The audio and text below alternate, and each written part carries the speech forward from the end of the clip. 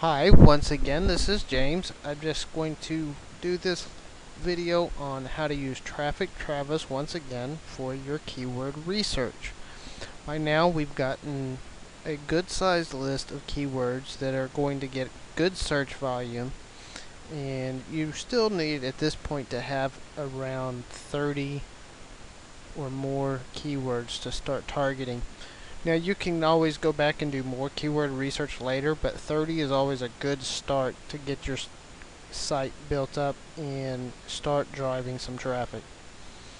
We're going to go right here to the SEO analysis tool and select analyze keywords. Now we're going to take this keyword list that we made earlier, and we're going to just plug these in right here where it says phrase to analyze. Just copy and paste your phrase in there. The biggest search volume really is in the United States. You can select different countries here, but United States is going to get the best search volumes. And then just click over here on analyze. You're going to see it's going to bring up a list. These are the top ranking sites right now in the search engines for that keyword. Now what you want to look at, look here. Best ways to get your X back, easing articles. One of the things you want to look at is this. There's a lot of social sites that have this ranking.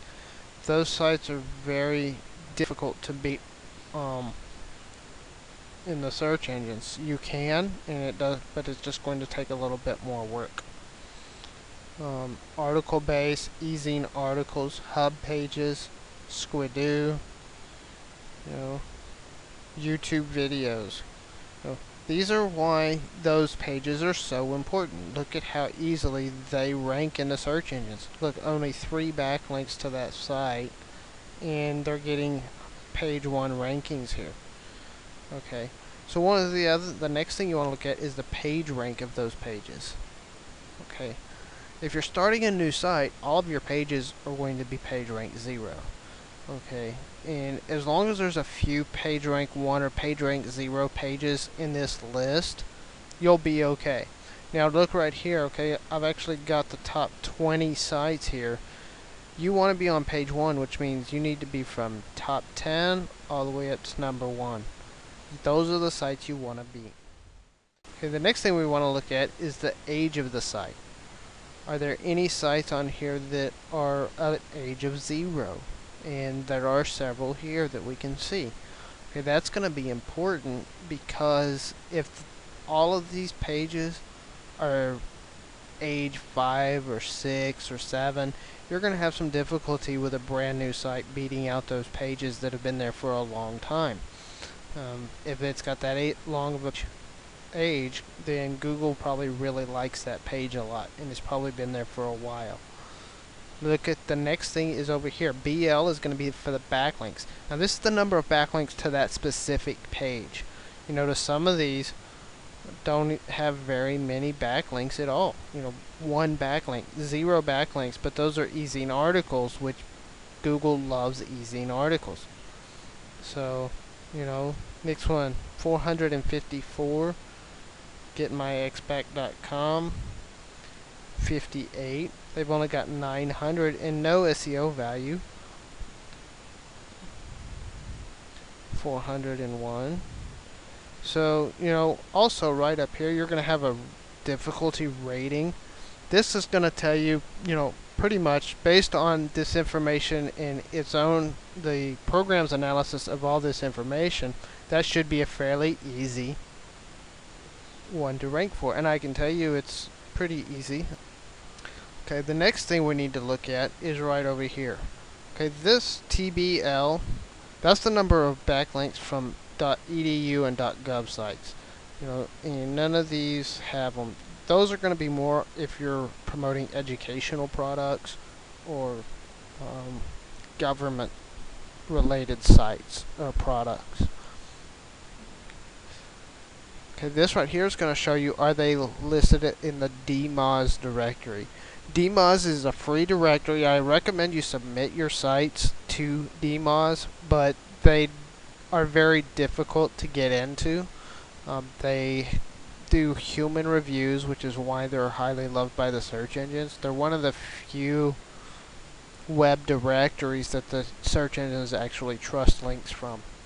And the other one is Yahoo. And the big part of why everybody trusts Yahoo is it does cost about $300 to get yourself listed in the Yahoo directory. So unless you have money to spend, I don't recommend trying to get into the Yahoo directory. But if you are going some after really highly competitive keywords, and you need that extra bit of love, and you have the money to spend, then it's well worth the time. These are going to show your basic on-page SEO, your title tags. Do they have the keyword in the description, and do they have the keyword in the H1 tags? And none of these sites are showing that they do.